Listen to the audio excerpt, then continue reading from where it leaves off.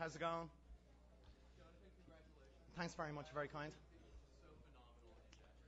Oh, thank you very much.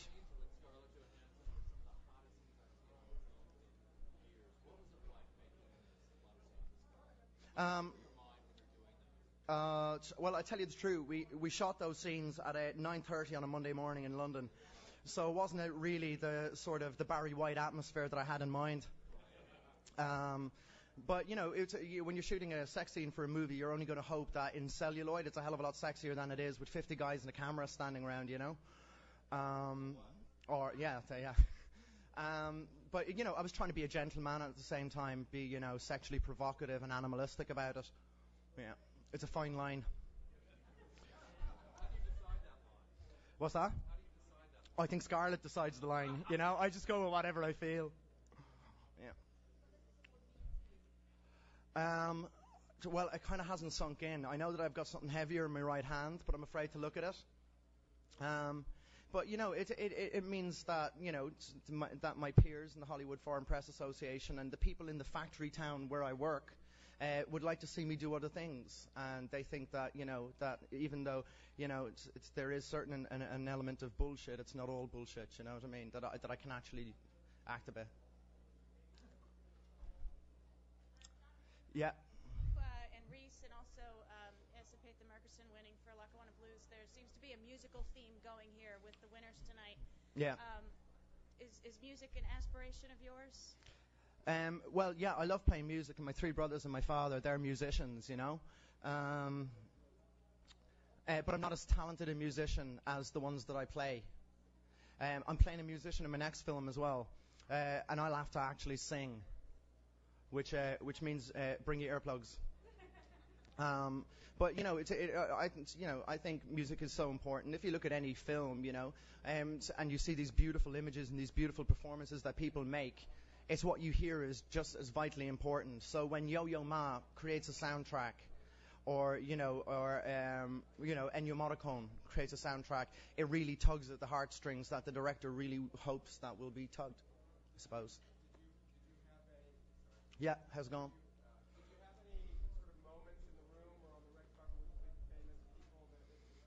So effortless for him, and who else? Who else did I say? I like seeing Johnny Depp as well because he's a great idol of mine.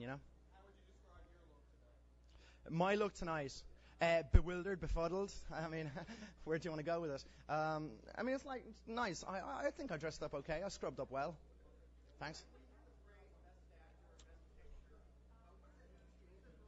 Is there really such a thing as Best Actor or Best Picture? And how well does an award such as this represent the Best Actor?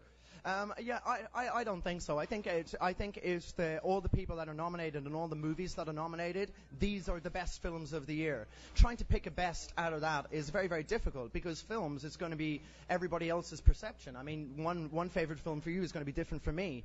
So it's kind of like the luck of the draw. Once you're in there, yeah. Yeah.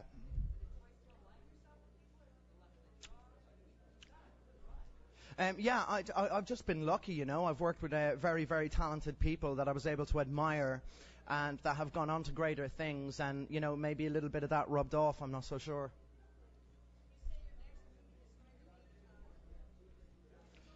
No, it's not a musical, but I play a musician in it. It's a movie called August Rush. Kirsten Sheridan, who wrote In America for her father Jim, is directing this movie about a young protege at Juilliard, and I play his daddy.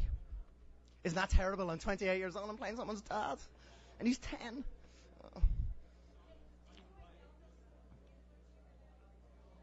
No, it didn't, because Elvis did all the singing. Thank God, or else I wouldn't be standing here.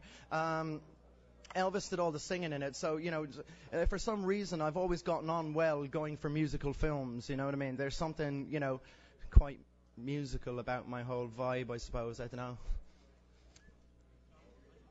Yeah, I can hear you. Mission Impossible 3. Has Yeah. he given you any advice about handling this awards gauntlet that you've been up against? And the most important question, settle this question once and for all. Hyphen, no hyphen? No hyphen. And Tom didn't know I was up for the awards when I was making the film with him. But Tom is arguably the biggest movie star in the world. So when he talks, you listen. because he's been there and he's done it, and he's, there's nothing that you can say to Tom or there's nothing that you can do that he hasn't already seen or heard. But what I learned from him was, to work hard, be professional, and have really good manners to everybody you meet in the industry. Because at the end of the day, it's the most collaborative art of all, making a film. I mean, this award, was given to me tonight, but no one person wins an award. I've got my people working behind me, my agents, and I've got a manager and a publicist and all of these people, and they're behind the scenes working day and night and doing all the things that I'm unable to do to get me to this position. And, and I think, the best thing to do is have respect and manners for all the people that you're working with, and then the work will have respect and manners for you, and Tom taught me that a bit. Did Tom ever tell you to take your body? No, he didn't. Unfortunately, no. He didn't.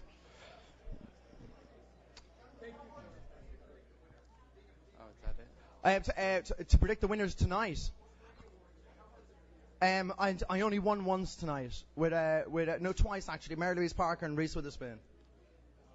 Jonathan. I won twice. Jonathan, so. Yeah, yo, where are you? Right here. Oh yeah, hey. Hi.